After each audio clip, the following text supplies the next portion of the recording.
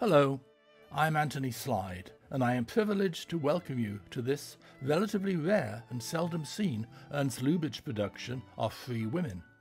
No question as to who is the star of the film. The title card announces the film is an Ernst Lubitsch production, while the first credit card acknowledges Lubitsch as director. His name appears on the next card, listing those involved in the screenplay. Then we get the technical credits. And then finally, the players, none of whom are featured and all of whom are listed together on the final credit card, with Mae McAvoy, surprisingly in my opinion, getting top billing over Pauline Frederick. The film opens with Pauline Frederick looking not too happy as she weighs herself. I know the feeling. I go to a doctor who still uses scales identical to these. There are some things that never change in life, and the depression at discovering your weight is one of them.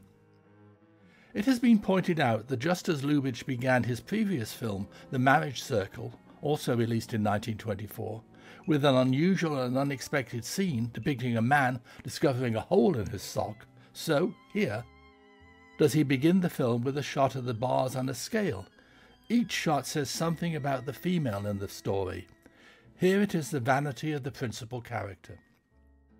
Pauline Frederick, what a beautiful woman, so poised, so elegant, a woman of a certain age who was never ashamed or embarrassed to play this type of role. A woman desperately clinging to youth, despite, as is revealed a little later, she is the mother of an 18-year-old daughter. Pauline Frederick was 40 years old when this film was made, way past her prime in terms of conventional Hollywood stardom. I think she is one of the great dramatic actresses of the screen, and yet she was in all probability more important as a stage performer, and certainly she herself considered her work in the theatre more important than her work in films. But thankfully, we have films such as this to show us what we missed by not having been present as she enthralled theatre audiences. A charity ball in the ballroom of New York's Waldorf Astoria Hotel, or perhaps more precisely Hollywood's idea of what a New York charity ball might be like. The slide down from the balcony to the ballroom floor seems a little bit over the top, but as we shall see, it does serve a purpose in bringing the two principal characters together. Luke Cody, as Mr. Lamont, is happily throwing his money around until he notices a group of his creditors checking out his behaviour and hastily stops. Principal among the creditors is the portly Willard Lewis as Harvey Craig. He was to die 2 years later in July 1926 in Glendale, California, after a screen career that lasted from the early 1910s until his death. His most important roles were as the Prince of Wales in another Warner Bros. Film from 1924, Beau Brummel, starring John Barrymore, and in the 1922 Douglas Fairbanks production of Robin Hood, in which he played Friar Tuck.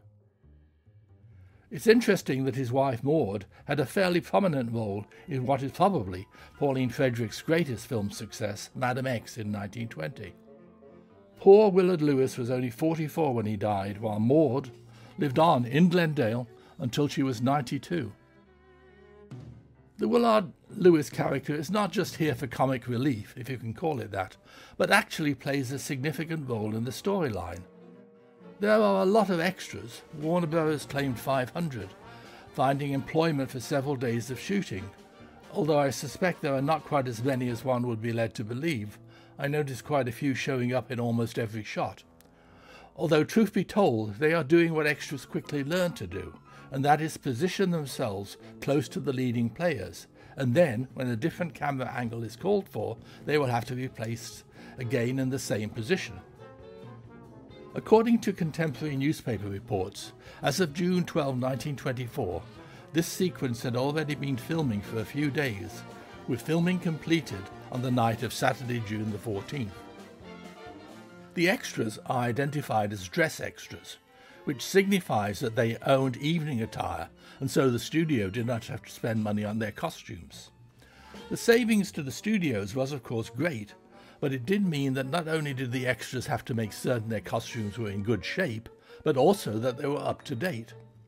It all cost money, which extras didn't have, and so, for example, Male dress extras would often wear tuxedos that had turned from black to green with age, while some ladies had evening gowns that belonged to a different era. Sorry, I can't identify the elderly creditors. The slide has served its purpose, bringing the Lou Cody and Pauline Frederick characters into contact for the first time. I suppose the Pauline Frederick character has a go on the slide simply to prove that despite her age, she can still behave in a youthful fashion. I have never understood the appeal of Lou Cody. I'm not denying that he is a good actor, but somehow he seems unappealing, almost seedy really. I suppose it may be that small moustache. There is something about men with small moustaches that is off-putting. Adolf Hitler, for example. But then Adolf Menjou has a small moustache and he seems most debonair and delightful. No, I'm sorry, but to me Lou Cody seems something of a lounge lizard. But then you might respond he is ideally cast in his role here. In the 1910s on screen he was identified as a male vamp, and in real life he was a womanizer, hosting wild parties at his Beverly Hills home, which featured a door upon which all the visiting celebrities had scratched their names in appropriate graffiti. Lou Cody checks out Mrs. Wilton's jewels and their value on her headdress, around her neck, on her wrist, on her dress, and on her feet. Little wonder that the Willard Lewis character and his cronies figure they have a chance to get back their money. As Mordaunt Hall wrote in the New York Times, the Lou Cody character is mentally weighing the earthly possessions of the women here before deciding which one to ask to dance, and it is the Pauline Frederick character. By the way, this set was claimed to be the biggest in the history of Warner Brothers at that time, and built on the studio's newest stage.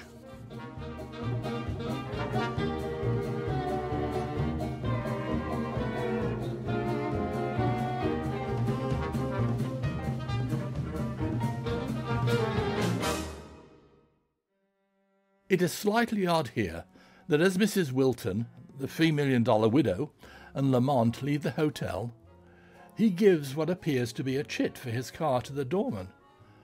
The latter returns, shaking his head and shrugging his shoulders, as if to say there is no car. But Lamont must have known this, so why pretend? The episode only allows for Harvey Craig to invite the couple to share his taxi, except his so-called cab looks more like a small chauffeur-driven limo. But the sequence serves a purpose in keeping the three characters together. It also shows that Lubitsch tries to limit the number of subtitles, or intertitles if you prefer. Critics at the time noticed that Lubitsch would rely on his actors and their facial expressions to get across the story, rather than subtitles, or intertitles if you prefer. By the way, I must mention that Pauline Frederick's contract required that she provide her own costumes for the film. The actress must have had a very interesting wardrobe, that's all I can say.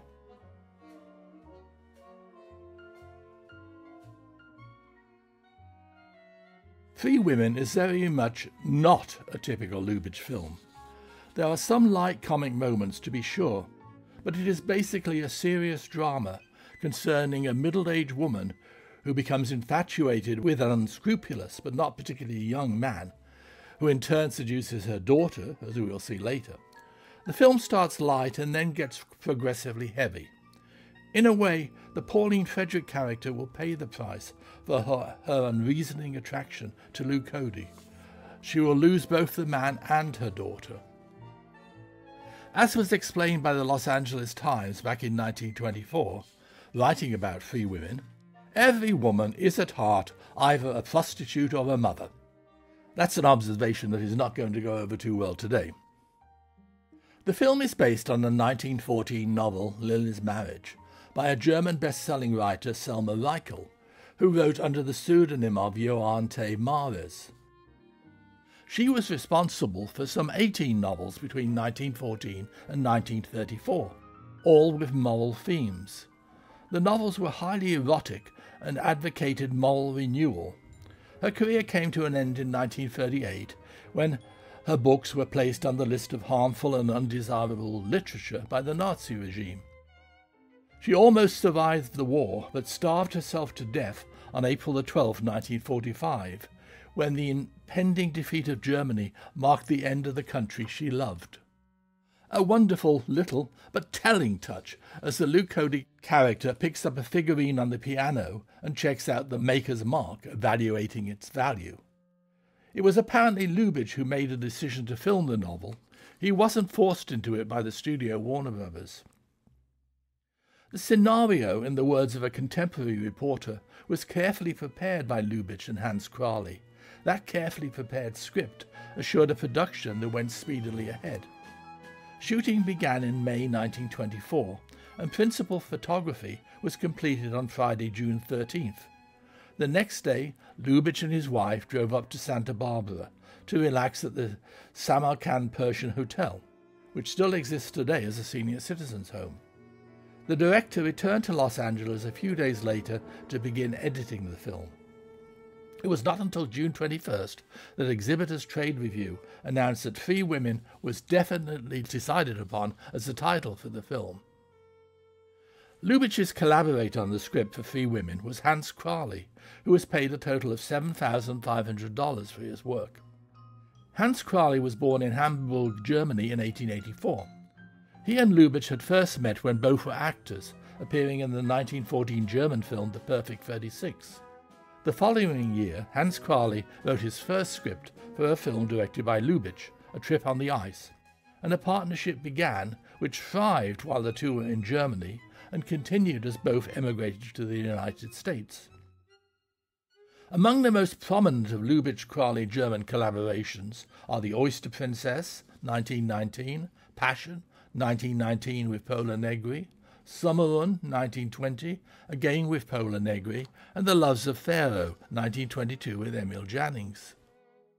Three Women was the first formal American collaboration of the pair, although Crowley did work uncredited on Lubitsch's previous film, The Marriage Circle.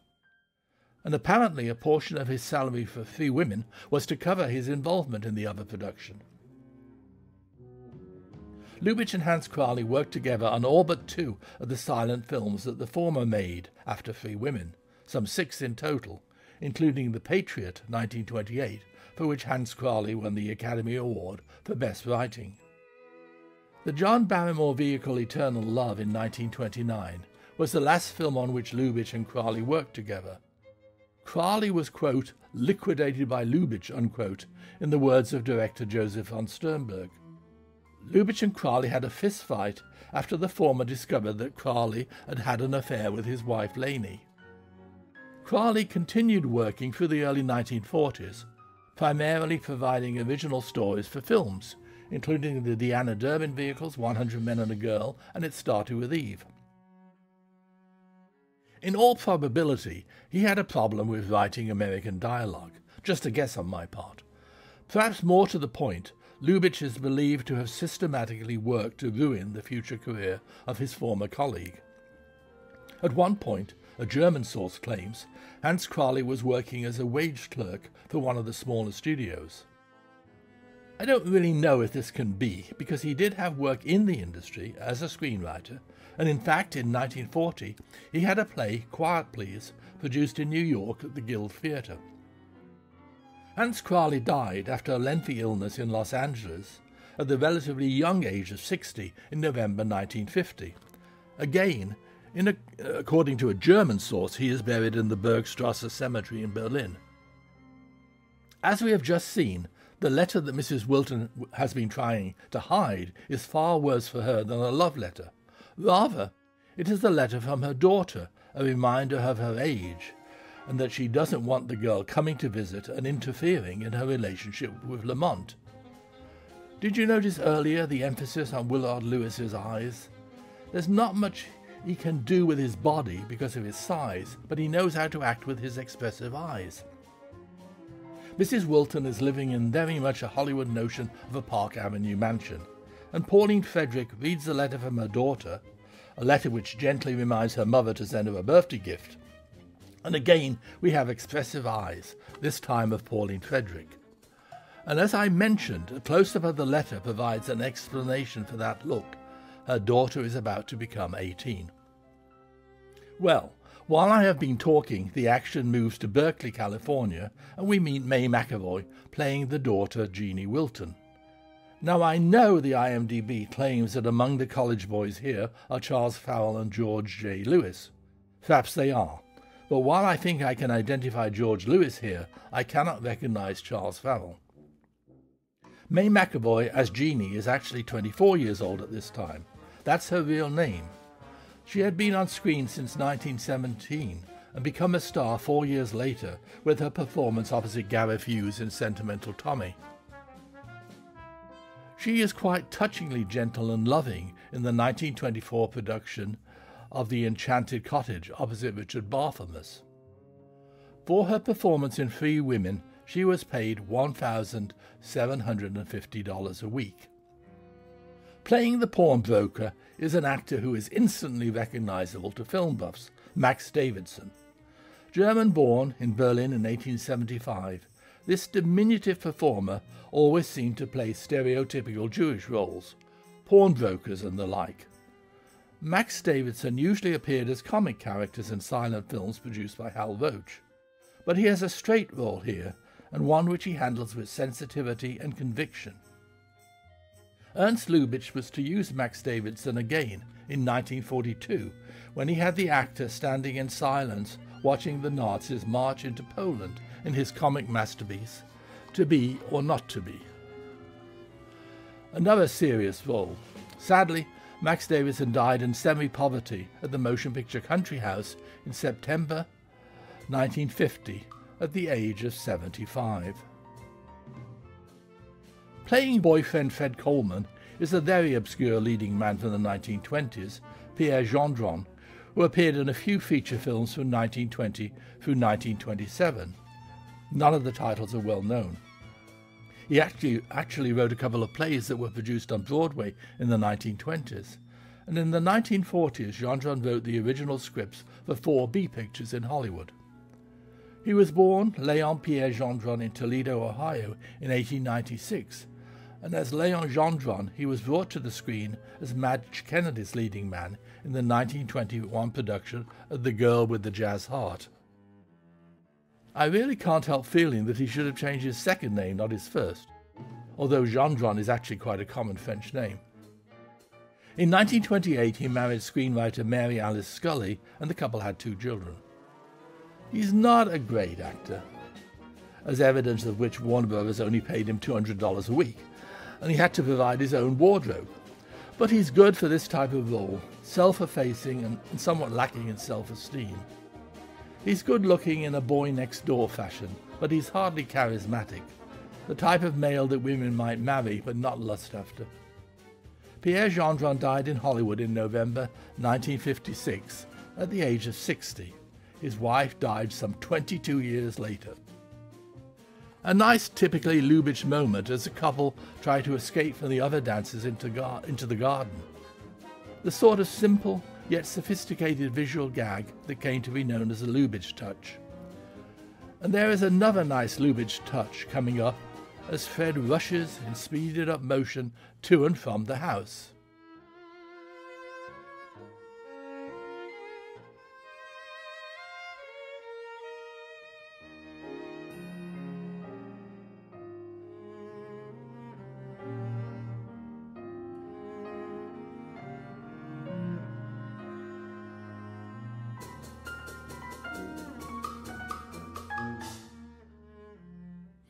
And here it is as promised in a nicely edited sequence.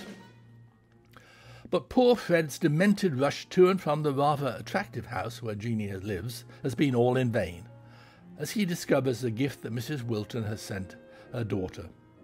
He seems so inferior in contrast. And he is about to be reminded by Jeannie that he gave up his watch for her gift.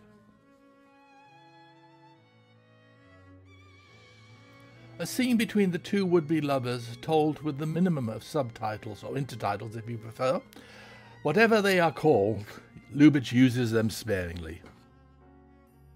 We need these quiet moments between the 2 juvenile leads.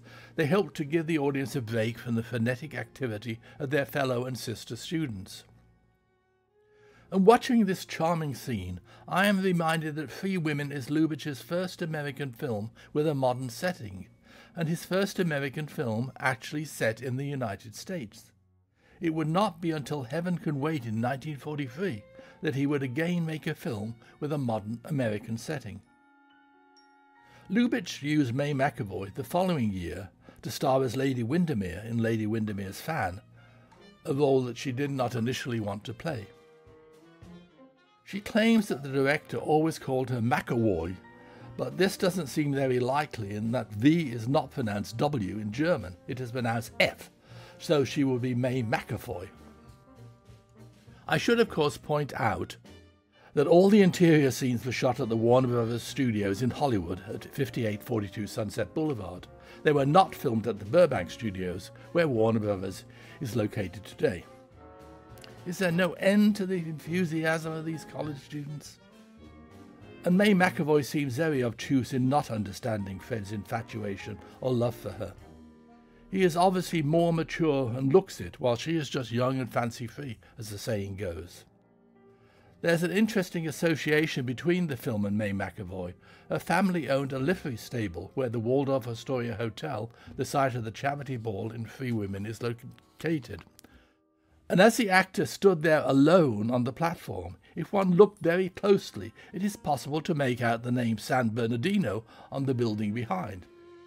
In case you had forgotten, the daughter is attending UC Berkeley, and the obvious station from which to leave for the 3-day or so journey to New York would be San Francisco, so why San Bernardino?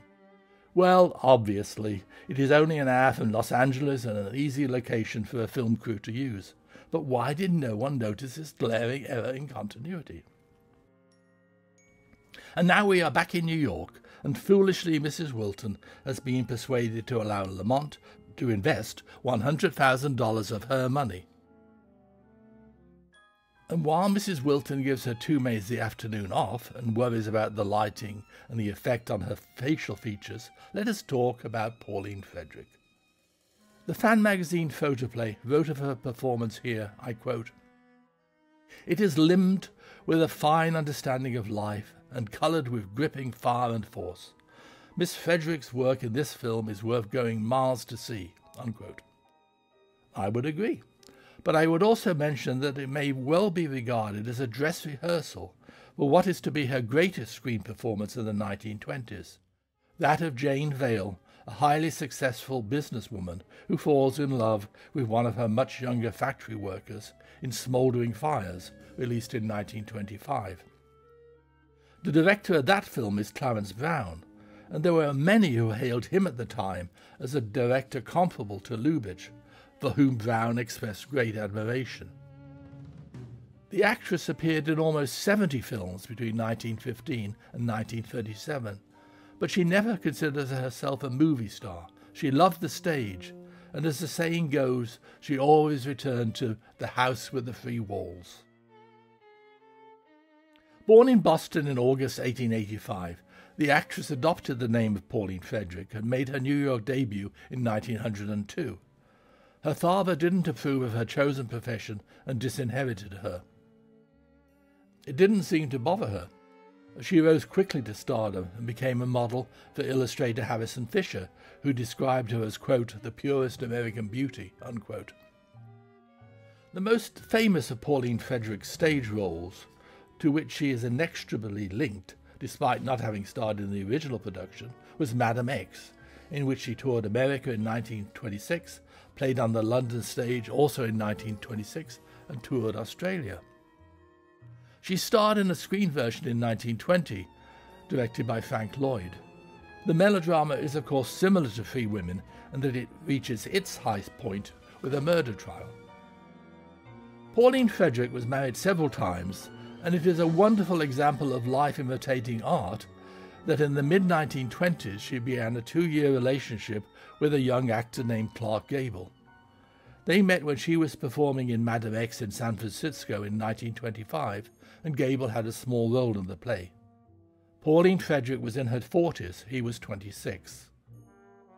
Apparently the affair with Gable was just a passing infatuation. The love of Pauline Frederick's life was actually actor, writer, playwright Willard Mack, to whom she was married for a mere 2 years, from 1917 to 1919. Willard Mack is best remembered, if at all, for discovering a chorus girl named Ruby Stevens and changing her name to Barbara Stanwyck. With her stage training, Pauline Frederick made an easy transition to sound films, with one of her first talkies being This Modern Age in 1931, in which she plays Joan Crawford's mother. There's a signed and limited memorial edition of Muriel Ellwood's biography of Pauline Frederick, published in 1940, and I am pleased to see that Joan Crawford is listed as one of the subscribers. Pauline Frederick's last major film role, a starring role, was as Senora Moreno in Ramona, 1936. Her last stage appearance was in Maxwell Anderson's The Mask of Kings, which opened in New York in February 1937. There was one last film appearance, which unfortunately was as Madame Chung opposite Peter Lorre in Thank You, Mr. Moto, 1937. Polly, as she was known to her friends, died in Beverly Hills on September 19, 1938, at the age of 55. Her Pekingese dog, Su Lin, died 2 days later. He refused to eat after his mistress's death. The Luke Cody and May McAvoy characters meet, and perhaps this is a good time to talk a little more about Luke Cody. He was married 3 times, twice in 1910 and 1913 to the same woman, actress Dorothy Dalton. He divorced Dalton in 1911 and 1914, and then in 1926 to comedian Mabel Normand, supposedly on a dare. I don't think he took marriage very seriously, but then I don't think he took life very seriously. He loved its finer things, including women, apparently. On his staff in the 1930s, he had 2 butlers and a masseur. He had 2 homes, one in Beverly Hills and one at the beach, both of which were the sites of many parties which Luke Cody hosted. At the time of his death, the Los Angeles Times described him as both a bon vivant and a man about town. In 1925, he told the fan magazine Movie Weekly the 6 methods whereby the weaker sex are certain to succumb to masculine charms. He certainly had a high opinion of himself and his attraction to women. The actor's father was a French-Canadian, but Louis-Joseph Cote, to give him his real name, grew up in New Hampshire, where he was born in 1884, and Maine. He had intended to study medicine, but instead joined a theatrical stock company in North Carolina, making his New York stage debut in Pierre of the Plains in 1908. Luke Cody entered films in 1914, working for producer Thomas H. Ince. He didn't really make a name for himself as a male vamp until 1919, when he co-starred opposite Gloria Swanson in Cecil B. DeMille's Don't Change Your Husband. He was pretty busy in the 1920s, starring in some 30-plus films opposite leading ladies who included Renée Adoré, Florence Vidor, Blanche Sweet, Mae Bush, and Aileen Pringle. I say he played opposite them, but actually he was usually the other man in the story, the one who didn't finish up with the leading lady. Despite having a slight French accent, Luke Cody did okay in sound films, making almost 30 between 1930 and 1934. By now, of course, he was relegated to supporting player rather than leading man. Luke Cody died at his Beverly Hills home on May 31st, 1934, after returning from a party at his beach house. He was only 50 years old. At the time of his death, he was hailed as an urbane villain who created a new type of leading man on screen. That door, I had mentioned earlier, was stolen on July 30th, 1934, and nobody knows what happened to it. We just saw in an uncredited part as the butler Tom Ricketts, who appropriately enough, in the very British role of a butler, was born in the UK in 1853. He had a long career on the stage, both in his native country and in the United States. As an actor, he has more than 200 films to his credit, from 1908 through 1939, generally uncredited. Oddly enough, it's his first film, A Christmas Carol, for which he is best known. Produced by SNA in Chicago, it is the first screen adaptation of the Charles Dickens classic, with Tom Ricketts playing Scrooge, and released in December 1908. He also directed more than 150 short subjects between 1909 and 1916, one of which is claimed to be the first film shot in Hollywood. I somehow doubt this, despite no less a source than the New York Times making the claim. Tom Ricketts died in West Hollywood in January 1939 at the age of 86. Pauline Frederick is certainly overdoing the use of talcum powder or whatever. The scene emphasizes Mrs. Wilton's perceived need for all manner of perfumes and powders to keep her youthful appearance, while talking to her as a daughter who looks young, innocent, and unpowdered. Here I have been discussing a bit play in Three Women, but I have yet to discuss its director in any detail. The reason, of course, is that what can one say about Ernst Lubitsch that has not already been written or said? He's the subject of at least 20 books, and those that have written about Lubitsch probably know far more about him than I do. He was admired not only by the critics, but also by his fellow directors. Jean Renoir announced that, quote, he invented the modern Hollywood, unquote, to John Ford, quote, none of us thought we were making anything but entertainment for the moment. Only Ernst Lubitsch knew we were making art, unquote. Orson Welles described him as, quote, a giant. Lubitsch's talent and originality are stupefying, unquote. There is actually a drinking establishment in West Hollywood named Bar Lubitsch, which claims to raise the level of the bar experience, just as Lubitsch did for the cinematic experience with his Lubitsch touch. The Lubitsch touch is, of course, synonymous with the director. It doesn't have much to do with dialogue, but more to do with subtlety, wit and charm. And certainly, as I have mentioned, it is evident here, although not, I think, in great number. One critic has suggested that the phrase is nothing more than an effort by studio PR men to change Lubitsch into a brand name. Fellow director Billy Wilder summed it up, I quote, it was the elegant use of the super joke. You had a joke, and you felt satisfied. And then there was one more big joke on top of it. The joke you didn't expect. That was the Lubitsch touch, unquote. Born in Berlin in 1892, Lubitsch entered the theatre in 1911, working with the legendary Max Reinhardt. He made his film debut as an actor in 1913 and continued working in that capacity through 1920. In 1914, he added direction to his resume. And in the late 1910s, Lubitsch became a major German director with films such as Carmen, 1918 with Pola Negri, The Oyster Princess, 1919 with Ozzy Oswalder, Passion, 1919 with Pola Negri and Emil Jannings, Sommerun, 1920, again with Pola Negri, and The Loves of Pharaoh, 1922, again with Emil Jannings. It was Mary Pickford who invited Lubitsch to Hollywood to direct her in Rosita, released in 1923, and the film was Pickford's attempt to branch out from the type of roles that had made her famous. After Rosita, which was not a success, Lubitsch signed a sixth-film 3-year deal with Warner Brothers, with Three Women being the second film under that deal. He moved on to MGM for The Student Prince in Old Heidelberg, starring Raymond Navarro and Norma Shearer in 1927, and to Paramount for The Patriot, with Emil Jannings, released in 1928, for which he received his first Academy Award nomination. Lubitsch was nominated again for The Love Parade and Heaven Can Wait.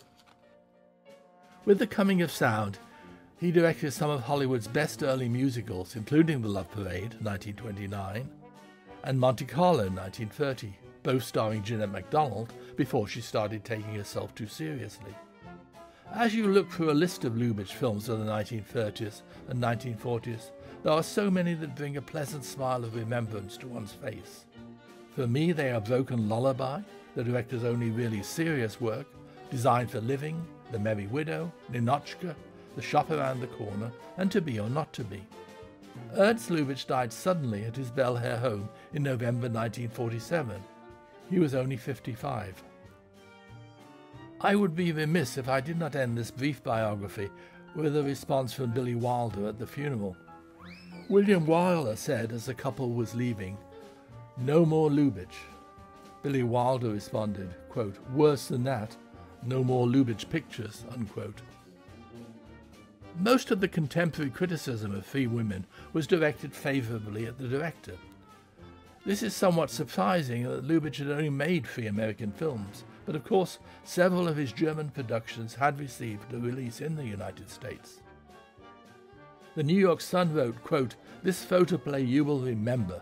It was directed by Ernst Lubitsch, and beautifully directed too. In the opinion of the writer, it is the noted German director's best modern photoplay," unquote. In the New York Daily News, critic Mildred Spain wrote, quote, "Lubitsch always seems to go through his scenes carrying a torch to light the dullness of a story. His little neat touches make the picture breathe instead of looking like it was filmed in the backyard by some trusty mechanic," unquote. I love that description. Mordaunt Hall in the New York Times commented, quote, "It reveals Mr. Lubitsch as a talented stylist in direction, a producer who makes the most of every detail and whose work scintillates with original ideas," unquote.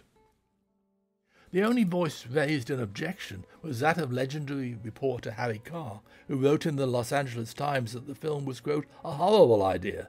It should never have been filmed," unquote. There are 2 assistant directors on Three Women, both of whom worked with Lubitsch on The Marriage Circle. James Flood ended his career as an assistant director with Three Women and went on to become a fully fledged director with many unimportant films to his credit. Henry Blanke is of more interest as he worked with Lubitsch initially in Germany, becoming an assistant director there in 1920. When Lubitsch moved on from Warner Brothers, Blanke remained, but returned to Germany heading the studio's German production. He was responsible for bringing William Dieterle to Hollywood. In 1931, Henry Blanke became a staff producer at the studio, responsible for an amazing number of classic Warner Brothers titles, including The Life of Emile Zola, The Adventures of Robin Hood, The Seahawk, The Maltese Falcon, The Treasure of Sierra Madre, and The Nun Story. And it all began thanks to his working with Ernst Lubitsch. Henry Blanke died in Los Angeles in May 1981 at the age of 79. Three Women also boasts 2 cameramen, both of whom had worked previously with Lubitsch. Charles Rocher was Mary Pickford's cinematographer, and it was natural that he should have photographed Lubitsch's first American film starring Pickford, Rosita. Charles Van Enger had photographed Lubitsch's second American film, The Marriage Circle. Prior to making Three Women, Lubitsch wrote a brief article in American Cinematographer in which he wrote of his privilege to work with both Rocher and Van Enger. He continued, quote, "In Berlin, it had almost become a slogan, American photography. It meant brilliance in technique, subtlety in workmanship, feeling, and atmosphere in lighting. To be a cinematographer in America meant to be an inventor, a man who is always on the lookout for novel discoveries. The first question is always, quote, what does the cinematographer say to this? And his answer settles the matter. It seems to me that they take care and train their camera as a dog fancier would his pets.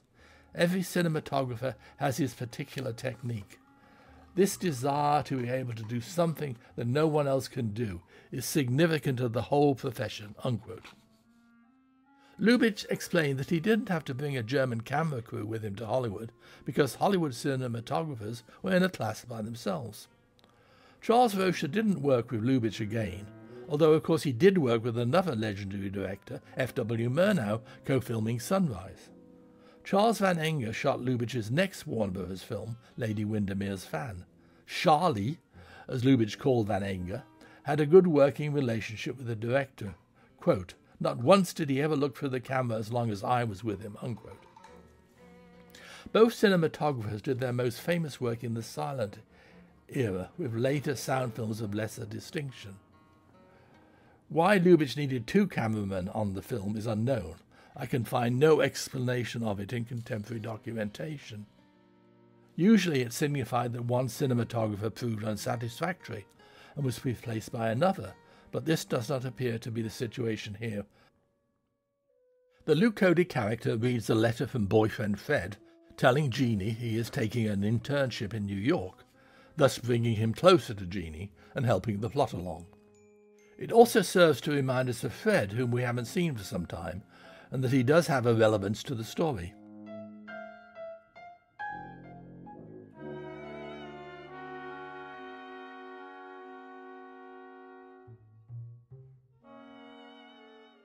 We may have forgotten Fred, but he has not forgotten Jeanie, as he cuts out her photograph from a group shot.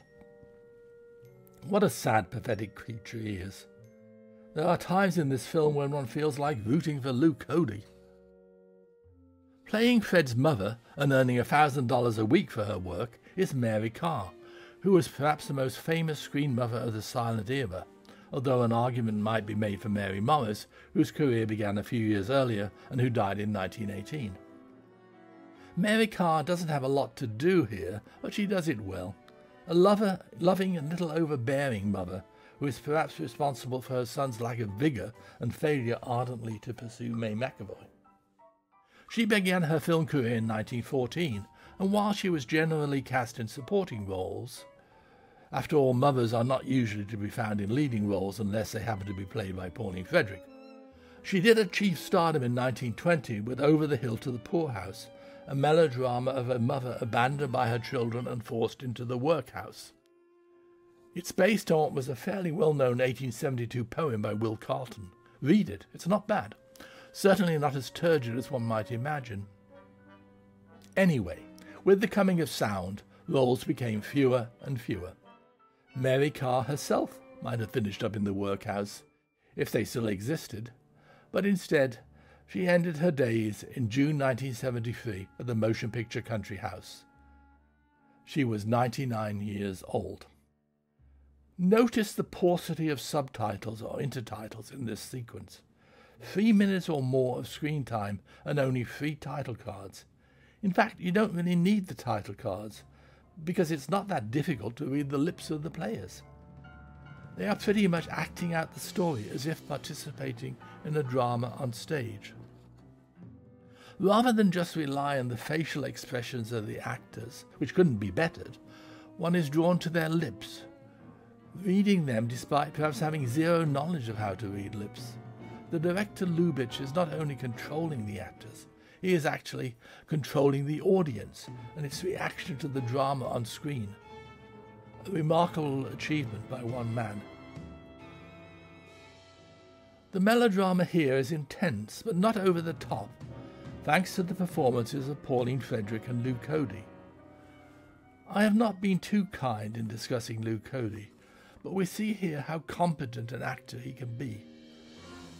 To his fellow male protagonists, he comes across as just one of them. They openly endorse his seduction of Mrs. Wilton in order to gain access to her wealth, which they assume will then be shared. He is made, in the words of one critic, to seem as human as most villains so frequently are in real life. Pauline Frederick generates strong credibility as she changes from a woman with somewhat loose morals to a mother with strong feelings that signify a good woman. Isn't there a hint of an older Gloria Swanson in her looks? She goes from coy and innocent to angry and demonic. And the briefcase which Luke Cody carries about through several of the scenes suddenly takes on a new use as Mrs. Wilton grabs it from Lamont's grasp and throws it across the floor. Even the Chinese servant in the background serves a purpose, as his actions inform Mrs. Wilton of the reality of the situation, helping her, for the first time, to come to her senses. It is as if the servant is giving her a slap in the face, without actually coming into contact with the woman. The intercutting also plays its part, taking the action from the anger of the Pauline Frederick character to the calm arrival of May McAvoy. And then the two women present a united front.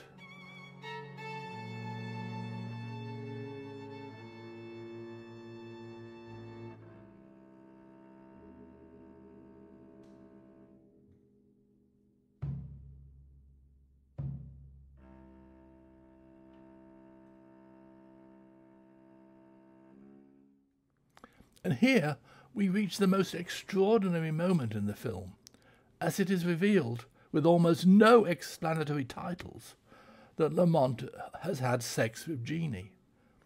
It is all told with a few knowing glances and one title, quote, "I can't see that you should have any objection to our marriage," unquote. A remarkable achievement, and a remarkable situation for an American film of this period, or later for that matter. One is reminded of the words of Mervyn LeRoy when he presented Lubitsch with an Honorary Academy Award in 1947, as he referenced Lubitsch as a master of innuendo, with, quote, "an adult mind and a hatred of saying things the obvious way," unquote. There is nothing here that the censor could find fault with, wrote Variety. But of course there was. The Chicago Censorship Board demanded considerable cutting, with the support, it must be noted, of the Chicago Tribune. Viewing the censored version, its critic, May Tinney, a play on words and also being pronounced as matinee, wrote, quote, "Free Women, as it stands, is graphic and unpleasant enough. If uncut, it was even more so. Then for once at least, the Scissors did a good job. I think whatever the censors eliminated is probably well lost to the world. And be it said that the great director Mr. Lubitsch in Free Women didn't turn out anything over which he need crow unduly." It's interesting that while Hollywood censorship czar Will Hayes was arguing that clean pictures are what are needed to bring audiences to the movie theatre, Variety reported that the reality was that audiences wanted sex, and the more sexy a film was, the more it was wanted. In San Francisco, it was pointed out that the highest-grossing films in October 1924 were the Bebe Daniels vehicle Sinners in Heaven, in which a man and a maid are stranded on a desert island in a story that, quote, "defied convention," unquote, and, of course, Free Women. They grossed $19,000 and $19,500, respectively, while A Clean Picture could only manage to gross $17,000. Fred comes back into Jeannie's life, and she realizes her true feelings. It has to be admitted that May McAvoy as Jeannie does overreact at times in this scene. As Variety pointed out, she could not for a moment compete with the more experienced actress Pauline Frederick. And yet again, no title's necessary for Fred to learn she is already engaged. And again, be aware in this scene and the next between Fred and his mother, a total of almost 4 minutes, there are only 2 titles. I met May McAvoy only once, back in 1977, when I was involved in an exhibit and issuance ceremony for a US postage stamp honouring the 50th anniversary of sound in the American film industry and the 50th anniversary of the film generally considered responsible, The Jazz Singer, in which May McAvoy stars as Al Jolson's love interest. Isn't it tragic that today one probably could not screen The Jazz Singer because of Al Jolson, its star being in blackface? I was just thinking, in fact, that the 3 films most influential in the history of American cinema are basically banned by the reactionary left-wingers obsessed with political correctness as they determine it to be. I refer, of course, to The Birth of a Nation, The Jazz Singer, and Gone with the Wind. Anyway, I will stop with the political diatribe and return to May McAvoy. She was a very nice old lady, somewhat diminutive, charming and talkative. Her best-known silent film is, of course, Ben-Hur, released in 1926, in which she co-starred with Raymond Navarro and Francis X. Bushman. After The Jazz Singer, May made one other major sound film, The Terror, which is famous for being totally a talkie with spoken credits. It is not known to exist, but it doesn't have a reputation for being a great film. With the coming of sound, May McAvoy married well and retired from the screen. She returned to movies not as a star but as an extra, not because she needed the money, but because it was something to do, and she enjoyed the friendly atmosphere on the set. She was one of a group of extras that Louis B. Mayer at MGM put under contract, and she liked coming into work every day, sitting around and talking to her peers, extras who had once been silent leading men and women. I have to say, looking at posters for Free Women, it's quite amazing that May McAvoy is listed first in the list of stars, followed by Pauline Frederick. I assume this is because she was under contract to Warner Bros. And Pauline Frederick was not. And now we are back with Fred and his mother. The character of the mother is really quite irrelevant. She could just as easily have been dropped from the storyline. Based on the embrace and the lengthy kiss on the lips, Fred certainly gives new meaning to the term mama's boy. It is positively cringe-making. But then mother love was very much a strong element in popular entertainment of the 1920s. Mary Karr was 50 years old when she made Three Women, and she is obviously made up to look much older.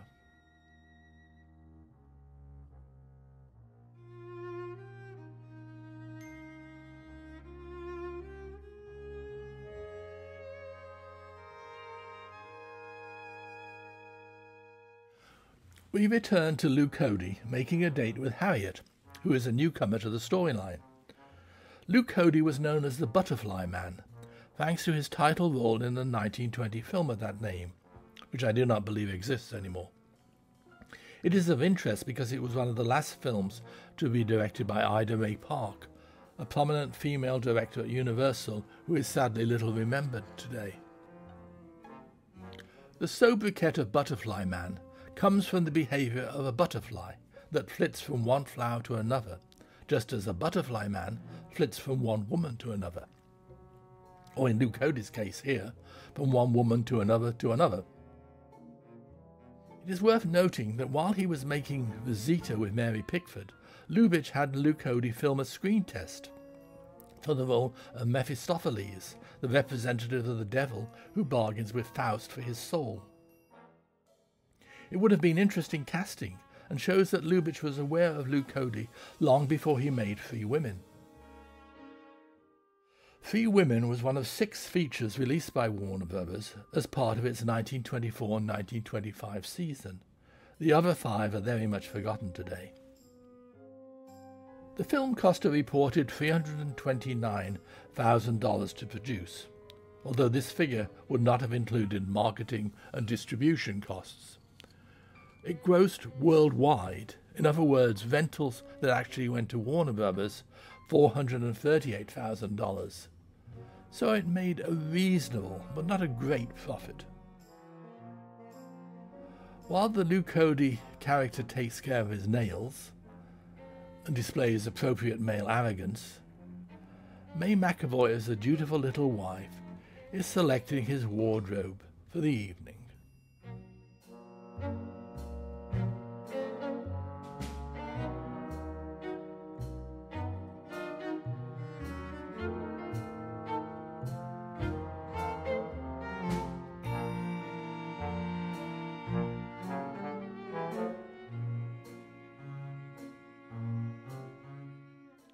Playing Fred's unnamed friend, whom we saw earlier in the Berkeley sequence, is Raymond McKee, who starred in a series of Smith family comedies for Mack Sennett in the mid to late 1920s.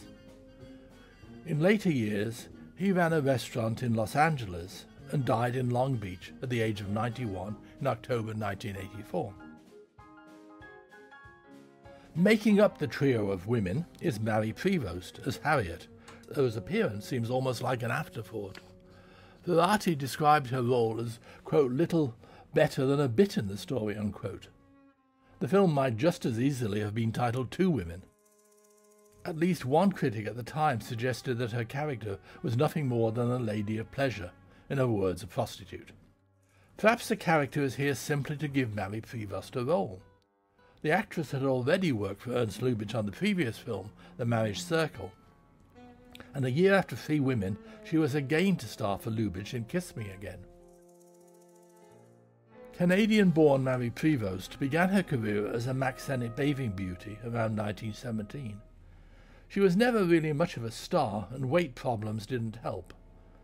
She died in Hollywood in January 1937 at the age of 40. And I'm not going to get into the ridiculous story of her being eaten by her dog. You can read about that elsewhere.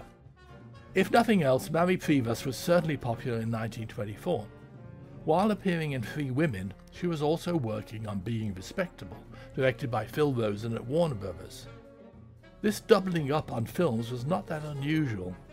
Even Pauline Frederick worked on Three Women during the day, while at night she was appearing on stage with the Roscoe Stock Company. Quote, doubling up on pictures still seems to be one of the favourite pastimes of the more popular players, unquote, reported film critic Edwin Shallot in the Los Angeles Times. There are several mentions at this time of an actress named Opal Evans, who is appearing in Three Women at Night and in Paul Byrne's Open All Night during the day. The only problem is that there is no actress named Opal Evans in the credits for either film. And in fact, I can find no record of a lady named Opal Evans working in the film industry. I can only assume that she was an extra with an eye on publicity, which she certainly generated. The third woman is not introduced until late in the story, after the husband has lost interest in the first woman and that woman's daughter, now his wife. With the third woman, Lamont can enjoy the dancing and fun at a ballroom modelled after the Coconut Grove at the Ambassador Hotel in Los Angeles, where everyone would reach for the dancing monkeys hanging from the ceiling. I don't believe these scenes were actually shot at the Coconut Grove, although one of the fake palm trees associated with the nightclub is quite visible here.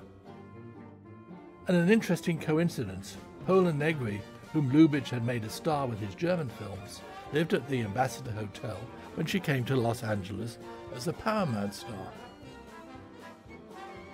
For the film's initial showing, Warner Brothers organized a banquet at San Francisco's St. Francis Hotel in August 1924.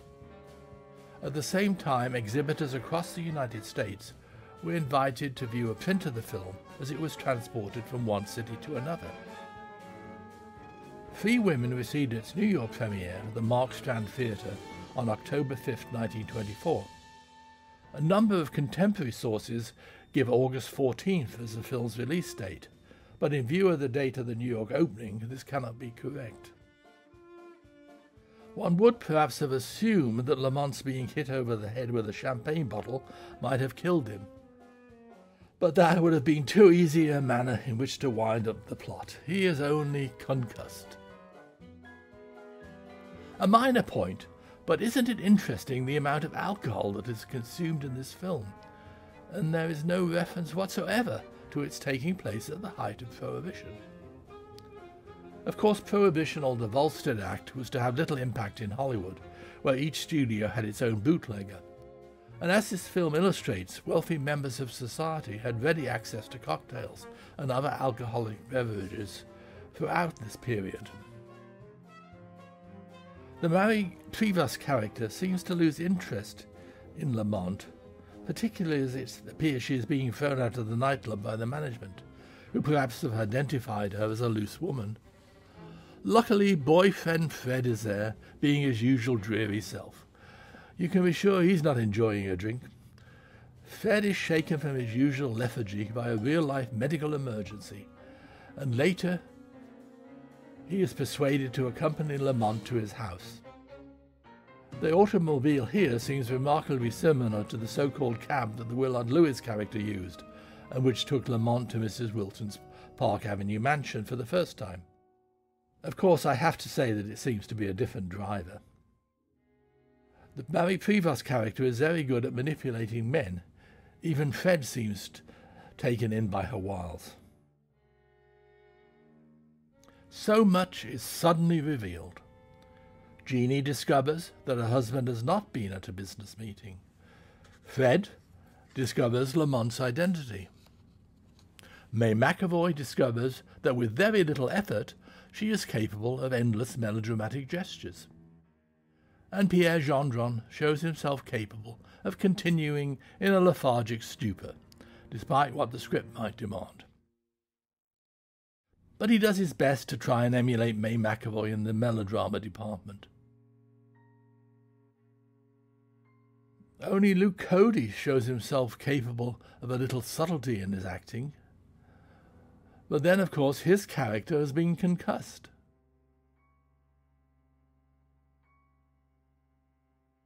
Here Luke Cody is looking his age for the first time. And he's the only one of the trio who proves himself to be a capable actor. One historian has suggested that Lubitsch's previous film, The Marriage Circle, demonstrates Oscar Wilde's epigram. The one charm of marriage is that it makes a life of deception absolutely necessary for both parties. The same may be said of Three Women, and once that deception has been revealed, the marriage comes tumbling apart, quite violently as it happens here.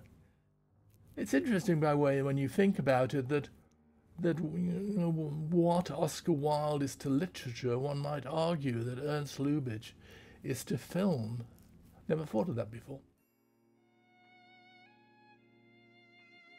As we see the gigantic doors and high ceilings of the Lamont residence, which seems remarkably similar to the residence of Mrs. Wilton, perhaps I should mention the art director responsible, Sven Gade. He was multi-talented, not just an art director, but also a screenwriter and film director. Sven Gade was born in Copenhagen in 1877 and began his career in Denmark as a writer and director. His greatest success at that time was the direction of the formidable Danish actress Asta Nielsen in the title role of Hamlet in 1921.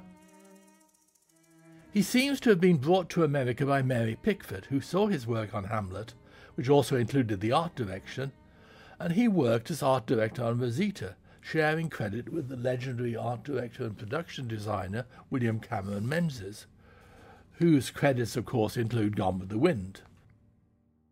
Why Pickford would need Sven Gade when she had William Cameron Menzies, I do not know, and nor is there any contemporary documentation as to what each man contributed to the film. Sven Gade has solo credit for art direction on Three Women, and then he turns to screenwriting and direction with 5 credits in each capacity, then nothing. After 1929 he has no US credits, and one assumes with the coming of sound he returned to Denmark, working in the theatre, and where he died in June 1952 at the age of 75. Even if Lubitsch did not bring Sven Gade with him to Hollywood, it seems likely that the two men knew each other in Europe, and Lubitsch was familiar with his work as a director.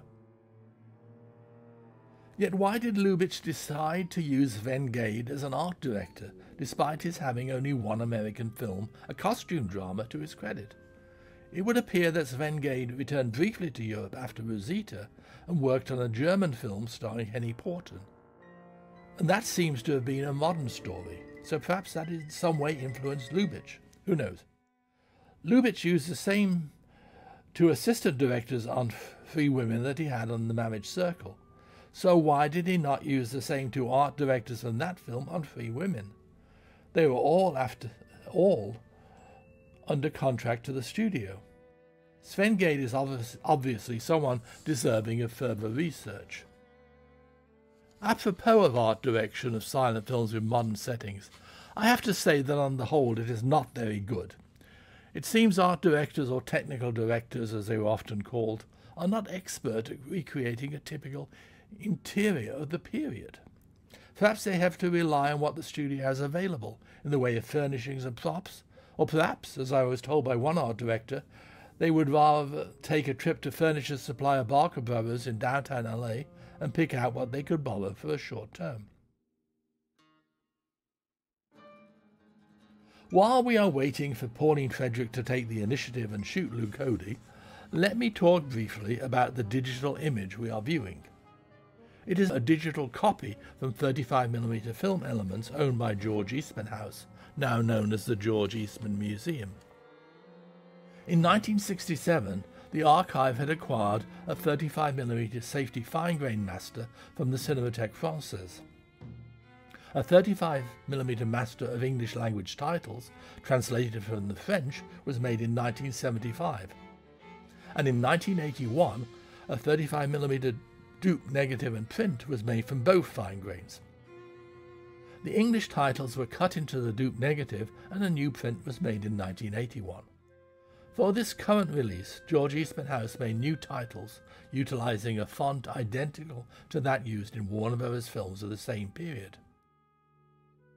Considering that this is not a digital restoration, the film looks very good, and I commend the staff at George Eastman House. The George Eastman House material is 6,647 feet in length, and Motion Picture News booking guide from 1924 claims a running time for the film of 7,400 feet. Something or things are missing, approximately 5 minutes of footage, but what we do not know.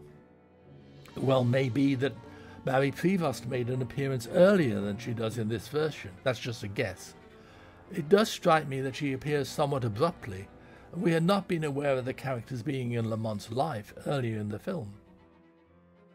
Just as I was about to record this commentary, I discovered, to my amazement, that the original novel, Lily's Marriage, subtitled A Moral Image of Berlin, and the previous novel, Lily, had both been filmed a few years earlier in Germany, in 1919 to be exact, directed by Jaap Speyer. The film starred, presumably in the Pauline Frederick role, an actress named Leopoldine Constantin, who is best known to American audiences for her performance in Alfred Hitchcock's Notorious. And also in the 1919 films is Reinhold Schunzel, who is also featured in Notorious. Those 1919 productions are indicative of the popularity of the original novels, which sold more than 100,000 copies. Pauline Frederick has shot Lew Cody. There is no tussle with ownership of the gun, as I noticed some modern commentators have claimed. It is Pauline Frederick alone who takes the gun from the drawer and pulls the trigger, and not before time. The servants have gathered around the body of their master, and they don't seem particularly perturbed by what they see. Perhaps they are used to outrageous behaviour in the Lamont mansion. No concern about moving the body as the servants carry it away. May McAvoy picks up the incriminating love letters and burns them. It seems almost as if this is a happy if flawed ending, but it's not over till it's over, and one portly policeman arrives at the end of the scene. The words of Ernst Lubitsch, writing in 1927, seem somewhat appropriate here. Quote, "A story must be complete and logical to achieve success in Europe, while here, in America, the story can be perfectly illogical so long as it amuses." Unquote. The trial, which should really be the climax of the film, and should certainly have been shown with some key moments, almost appears as an afterthought. There is a newspaper headline that the verdict will be announced that day. Yet how can the newspaper know when the verdict is to be announced? The first scene is of Mrs. Wilton appearing on the stand, which surely should have happened earlier. She asks for punishment for being a negligent and frivolous mother, but does not regret the shooting. There is no final summing up by prosecution or defense attorneys. Mrs. Wilton is sitting next to her daughter and the daughter's boyfriend, which would not have been allowed in a courtroom, particularly at a trial where the lady is accused of murder. A camera angle at one point shows that the trio is seated facing the aforementioned camera, but with their backs to the judge. And Mrs. Wilton is allowed to walk over and face the jury, admittedly with a portly-looking policeman standing behind her. How can the verdict be anything but guilty? But no. The jury, who look ready to head off home as quickly as possible, carrying their hats and coats, and find her not guilty. There's not even a title, just a shake of the foreman's head. This is quite ludicrous. If nothing else, of course, the trial sequence reminded contemporary audiences of Pauline Frederick's best-known film and stage production, Madame X.